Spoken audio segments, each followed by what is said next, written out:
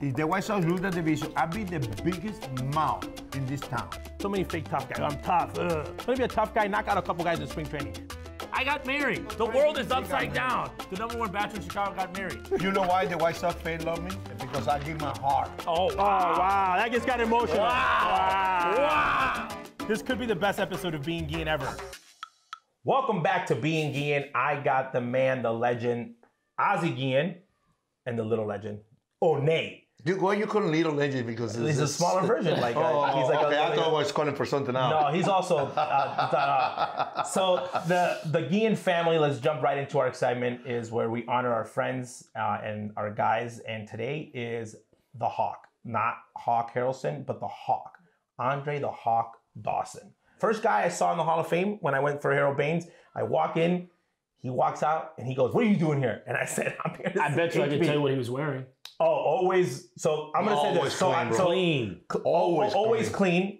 Hair perfectly groomed. Hair perfectly groomed, and probably the most intimidating man in a workout room with the littlest legs. Probably the guy that you literally saw. I've never seen anyone size waist 32. His back is like 1,000 inches. So Hawk's always had like knee issues, so his knees are like smaller. But his body, and he would lift in the weight room at Marlins, and you'd be like, even players would be like, man, like this guy, but his way. So you could tell the greatness of him if I would have seen him working out. And my favorite Hawk on the field is the guy who made being an MVP possible for a last place team. I think he shattered that whole mantra of like, you have to be on a winning team to win it. And I love that he bet on himself. Don't you remember my two Hawk Dawson stories don't you remember us going to Wrigley Field because my dad was filming a commercial with him? We went to Wrigley Field. The first time we went to Wrigley Field, my dad was filming a hot dog commercial for Vienna hot dogs. I don't know who it was. And the other guy was Dawson. So obviously the two biggest names in the city in that time, Ozzie and baseball-wise. This is pre-Frank Thomas. This is pre-Frank Thomas. This is like 1990. It was Ozzie and Hawk Dawson filming the commercials in the hot dogs, and you and me are running around the stadium, running around the bases. And then we get to Miami when we're all grown up. We're in high school, and Hawk had his son Darius, and he's in the cage, and he's throwing him BP, and the kid can't hit. He comes up to my dad, "I need you to work with my son." And I tell my dad, I was like, "Dad, the kid's not hitting because Hawk is throwing 98 cutters and going at his chin." He's like, "What kid to get the bat?" And the kid's scared. My dad goes in the cage, and now the kid starts making contact. He's like, "Why can't you do that with me?" Hawk would scare anyone. But he was, and then he hit him fungos. He's like the hardest fungos ever. So all the kids that were there, we would work out previous to the thing. Like pre-workout, we would all work out. This is 2002 boys, a couple of the guys that played high school baseball, a couple of the players' kids, we would all work out. Ozzie usually conducted the practices. If Ozzie was busy that day, Hawk would conduct the practices. The attendance when Hawk was conducting the practice was a lot lower than when Ozzie did. Why? Hawk's ground balls, I don't think I ever took a ground ball ever in college harder than a ball coming off a fungo of Hawk. He would hit the ball like he had just rolled over in Boston or in the Cubs. Just rods, pitch, like I'm like going, and I'm like, and he's screaming at his son because he won't get in front of the ball. Get in front of the ball. I'm like, I don't even want to get in front of the ball, and I'm like older than he is, so it was just super funny because he's super competitive, super hard. This is big. This was harder than game speed. This guy's hitting balls at second base harder than game speed, and my dad's like, "What's going on?" I'm like, "What's going on? This isn't a real game." And this guy is like throwing darts at us, and his kid Darius crying a lot. He's like, "Get off the field! You don't belong on the field, son. Get off the field!" And then my dad's like, "Oh, Hawk, take it easy. This is how you do fungos." And now the kid is like, "Wow, look at him catch a ball." He's like, he's launching grenades at us. It's funny because one day go, "Hey, that's the way to hit." He's showing somebody, some Latino kid. And he just got all of this, like, see the ball, go there, and the Latino look at me and go, "That's easy for him to do?" Yeah, because the guy had muscles, and you remember saw him play, this guy had muscles when no one had muscles. His jersey was like painted on. Like you say, tough guy, he's on that list. One of the nicest people you can ever met. Very straight up man, very, not like, you know what to say hi to you just because like, "Hey, how you doing? I love you, I miss you." Nah, how you doing? How you been? I see you, love you, how your family, good. It meant every little thing. You talk about, you talk about some respect. Guy can walk through here and everybody in that room. And everyone calls him music, everyone calls him Hawk, right? Yeah, and like, Oh my God! You know, he told me one day, he go, "Hey, let me tell you one thing." You know, Tim Raines says, "You know why they call you Boy Rock?" I said, "Rock." He said, "You know how you call your boy Rock? They call him Rock." I said, "Well, because it's a little chunky, strong man." I said, "No, because he couldn't catch a cold. He can, you know, because his hands." Oh, I never knew that. Yeah, because people say Rock Ray, no, because he's a little rock. No, it's just because He was an infielder. he was a bad rock hand. You got rock hand. Wow. We got to do one on Rock too, not on Friends of the Family. But again, ooh, that's a good one. It's funny because now Andre is, which is funny the way that he dresses. He's in the business of your last respect. Funeral homes. Makes a killing. Yeah. No, Hawk. Oh, Hawk does that, right? But he looks the part. Like, he looks like a guy that would run that. Like, he dresses. Okay, Marlins, 1 o'clock game. Dress shirt, dress pants, looks amazing. And dress shoes. Dress shoes. Night game, dress pants. I've never saw him. I never saw him wearing jeans. Nope. He doesn't own them. Doesn't own jeans. He might know, but I never seen him. If he owns them, he never wore them in all the 5 years that we were there. But it's just funny because every time, even when he takes his clothes off, people's like, "Oh, Hawk is here." No, you know what I mean? Like, he's probably one of my funnest people to ever be around because he's a true gentleman of the game. Yes. When he sees you, again, I saw him at the Hall of Fame. We got the chance to talk. Always super nice. Again, a guy that I saw towards the end of his career, but a guy, anytime that someone talks in debates, baseball, old school, new school, he's all school. This guy could have played in 1910. This guy will play in 2050. Ozzie, about when he plays a year without contract. No, that's what I'm saying though. No contract. Guts. No, that's all. I'm gonna bet on myself. No contract. I don't need one. I mean, to be honest, like those one of the guys that you wish you could have seen him playing on a really good team. Yes. He always had to. He dealt with a lot of injuries in his career, but he's a Hall of Famer. So obviously, and the DH, no DH back then, guys. Yeah, I mean, I heard he had a cannon. Unbelievable outfield. There you go. So great outfield. Love you, Hawk. I love you all. Soon. I hope I see you soon enough before I die. You don't have to funeral home for me, buddy. Coming up, most hated opponent, obviously as a player. My guess would be the Oakland Athletics because you guys, they own you guys. You know, I you guys hate Tony La Russa. Well, you had a love it with him. Yeah, he's a manager. I hate him. I like who this guy think he is. He goes as a person. He's different when he's a manager. Dirty players, Paul Molitor, Robin John. You ask me like who hate you most? Those guys. But who's my favorite players? Those guys. Yeah. Because those guys play hard.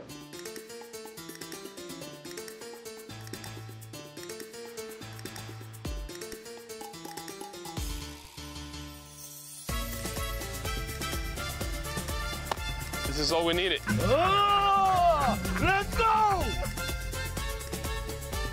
We're taking the W and bringing it home. Trust me!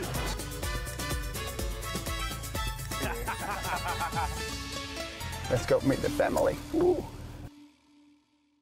Tenemos un invitado fuera de este mundo. De los Tampa Bay Rays, mi compadre Randy Arozarena. Un aplauso para el día de hoy. Lo ha hecho como jugador. Lo ha super hecho como manager. Ese Carlos Gómez es muy bueno para los trompos. Y ándale, ándale. No más pregúntale a Mackey. ¡Pero no! ¡La sacó la tequila!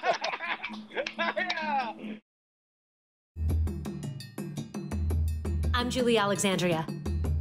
And I'm Jennifer Mercedes. Between the two of us, we have over 2 decades of experience working in professional sports. We're telling the stories of women who are at the top of their game in sports and business. Whoever you are and however you come to the party, that is not only okay, but it's needed in the space. So if you want to come in here and I want to wear my Hope earrings and my red lipstick, guess what? I can still talk ball. Welcome to the locker room. Welcome back to Being Guillén. So this segment is called Ozzie Love, Hate, Playing Days. So obviously we always want to ask Ozzie guys that he loved, but guys, or not even guys, or teams that he hated when he played. Disliked. Well, I'm just saying though, Ozzie, when you see Ozzie's career, he thinks like he was just like joyful. I'm sure being Ozzie's teammate was not an easy ride. He's probably riding you. Like, he was probably riding. I've seen him talk to Frank. Yeah. I mean, Frank, tell Ozzie you're not 20. You didn't just sign with the White Sox. Who did you love as a teammate? Who did you love playing with?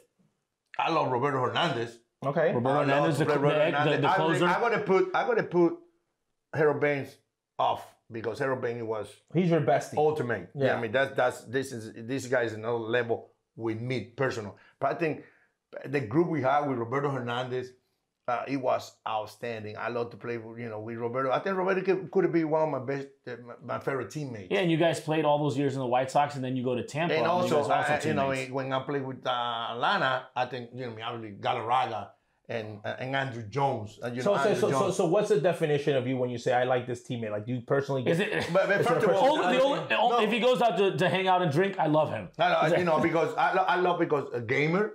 Because you're super close also with Otis Nixon. Otis Nixon, but the thing was I was super, Otis, we have a job to do in Atlanta. Yeah. But I think you talk about Roberto Hernandez, I grew up with him.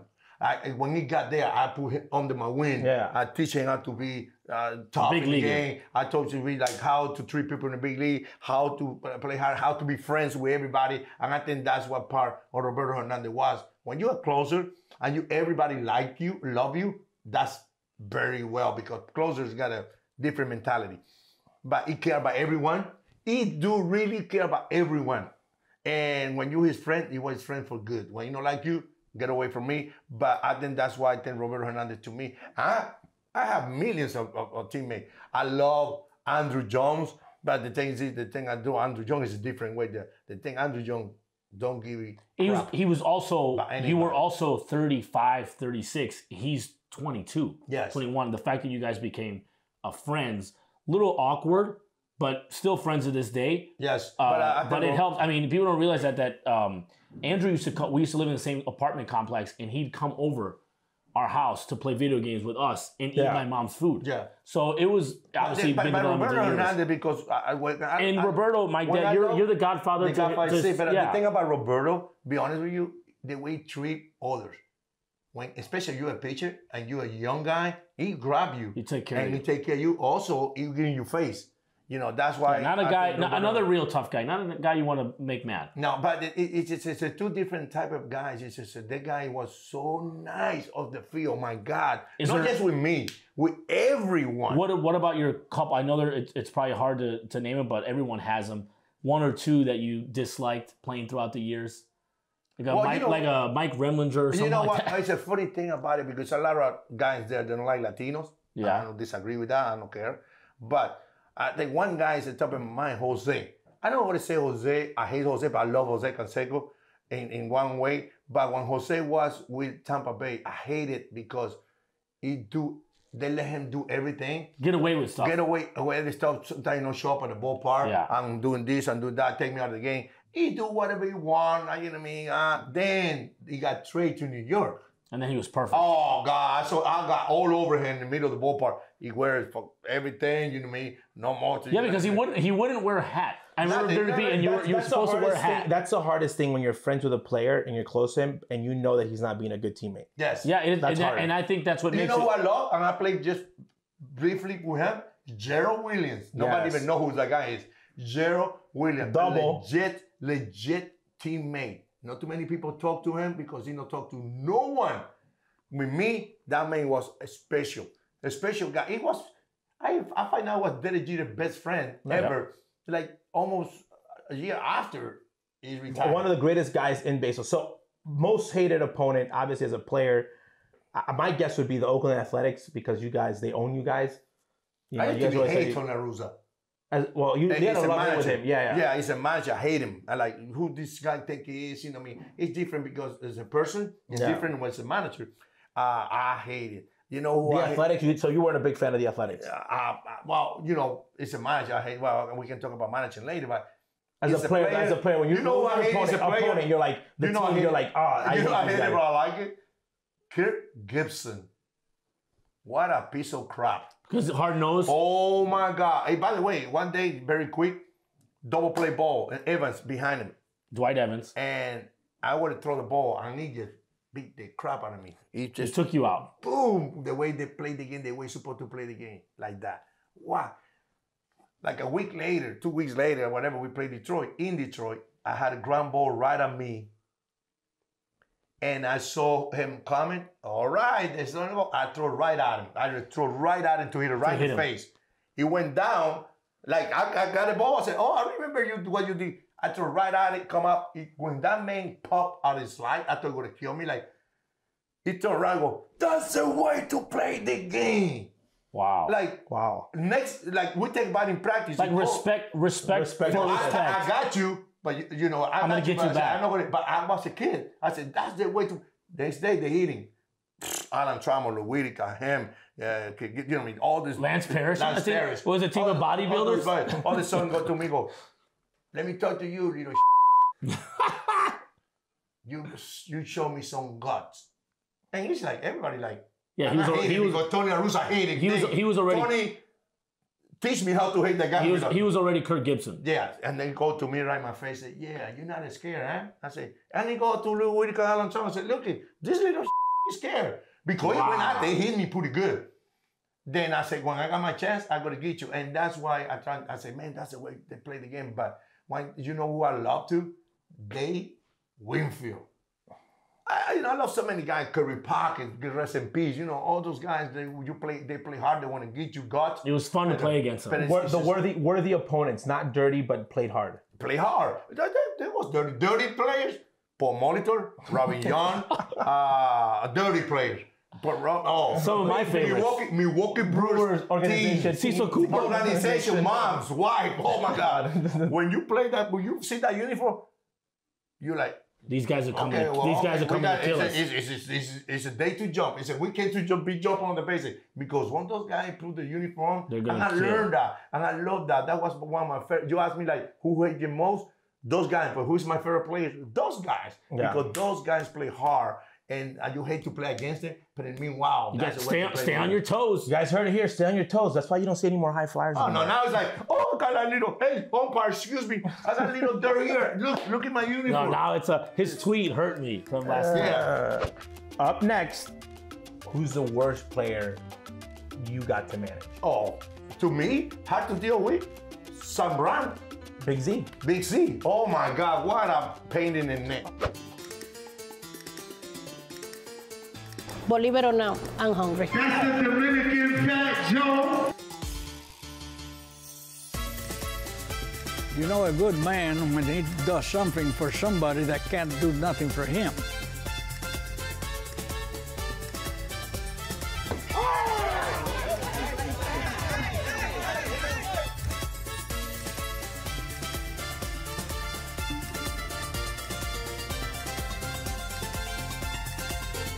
Gloria Estefan. No, it's possible.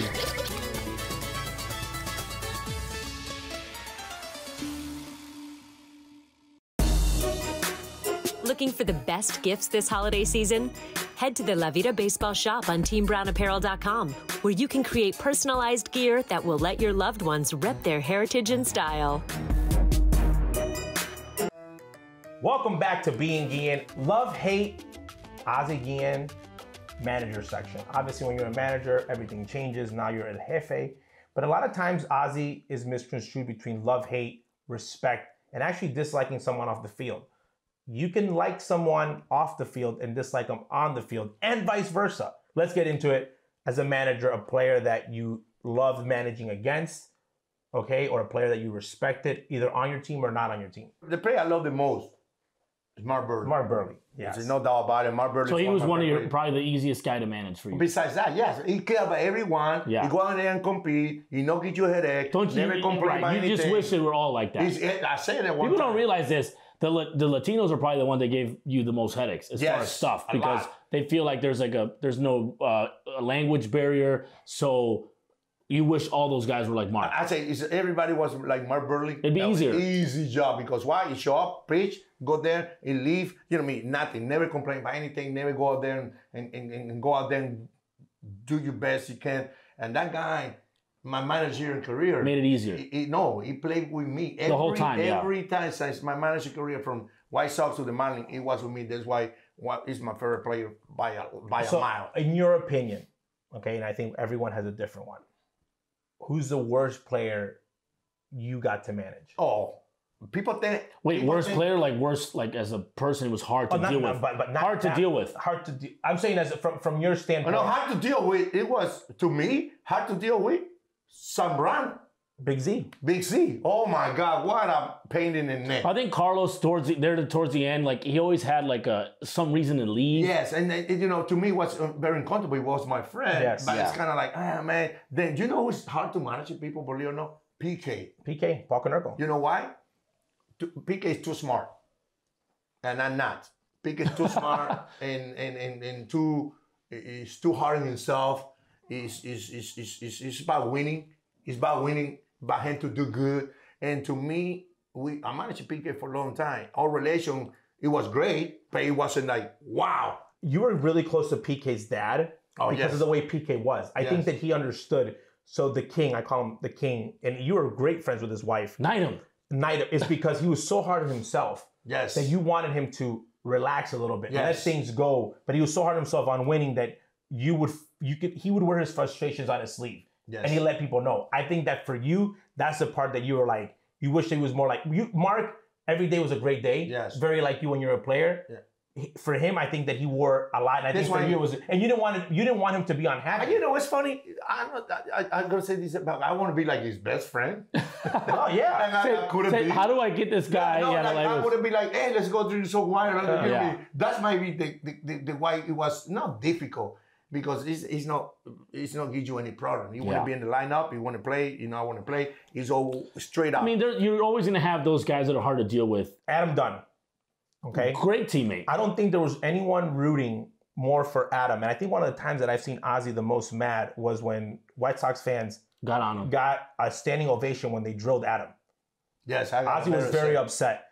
Because Ozzie knew that Adam was like trying his hardest and he was a good teammate. Same way with Nick Switcher. People think I hate Nick. I don't hate Nick as a person. I hate Nick as a teammate. Because everybody... Well, for that season. You mean it for that one season. You know, ask me about team because that's what I see. It's not me, just everyone. The guy that Ozzie managed that was, oh God, he was in the principal's office more than anyone, was AJ.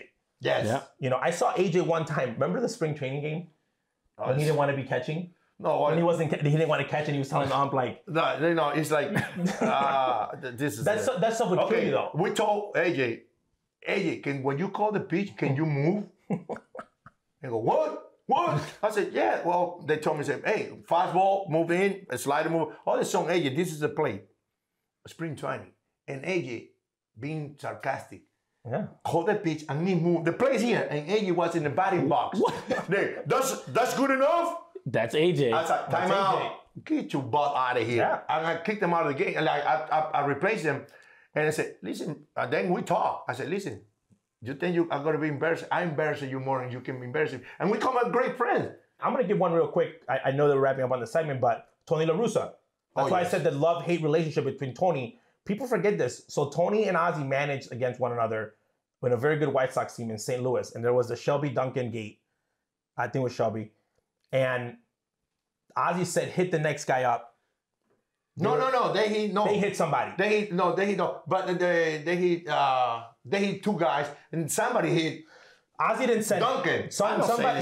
Ozzie wasn't even involved. Somebody in the. If I was going to hit somebody, I'd hit somebody better than Duncan. No, I say that. So the team picks whoever. They decided to do something. They hit. Ozzie, like always, the manager gets blamed. Then he said, I'm going to hit somebody. I'm not going to hit. You think I'm going to hit? They thought that he hit. Oh, by the way, that guy was in the big league because his dad was coaching and his second guy was manager. But again, then I said, you think I'm going to hit somebody? I'm going to hit that guy? Correct. But I'm going to hit Pujols. But then that was against Tony, a guy that he admires and respects. But when you put the uniform on and you're going back and forth, that's what the funniest one too is Tony Pena.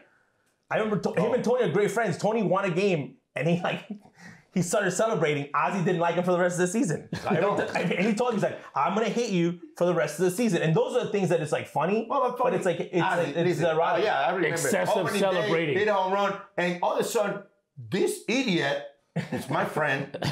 This idiot is my friend. His kids is my friend. Almost run the bases with the stinky guy hit the home run. Yeah. And I look at it and go, bro, you're not a kid. Then next day, I said, you know what? He said, you trying to show me up? You show my team up. You acting like a stupid people. That's in the press conference. Yeah. Now it's press conference talking, how good it was, And I look around like, bro, then after that, it can beat me. Yeah, that was it. But that's, I think that, especially from the managing part, that's the hard part of the job is how do you manage relationships? How do you keep That's hard, liking everyone, and be, again, you compete against the manager. My favorite thing, actually, this is how we're gonna end it. Winter meetings when they have the managers lunch. And they all the managers have to eat together. No, and you always wanted to skip it. I never show. You never show up because you're sitting there with all the managers. This is like a Kumbaya. The last dinner. The last supper. Jesus Christ sit there with a bunch of hypocrite people around. Yeah. So all the managers have to take a picture together, and everybody liked. And Ozzie was so competitive that he never did. So his buddy. So this is funny. People don't know this. Ozzie's buddy. Okay, they leave notes to each other, love notes. Hey, good luck. Nice to see you. I hope you lose every game because they were in the same division. Minnesota Twins, Gardy and Ozzie always left notes to one another.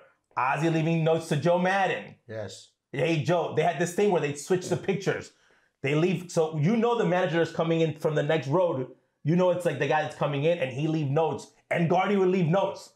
Okay, we're gonna do a segment about how bad it got that Major League Baseball had to make a rule on what was allowed in the lineup card because these guys were printing pictures on the lineup card of guys for Ozzie versus Buck Showalter. We gotta talk about that. But funny because it's like, but that's love. Also, I feel like Jesus Christ, like this, and people around me is like they stab me. But again, it's a competitive. Not the uniform. They all love each other. Again, thank you. That was gonna be it for Being Guillén. I hope you had fun. Let us know.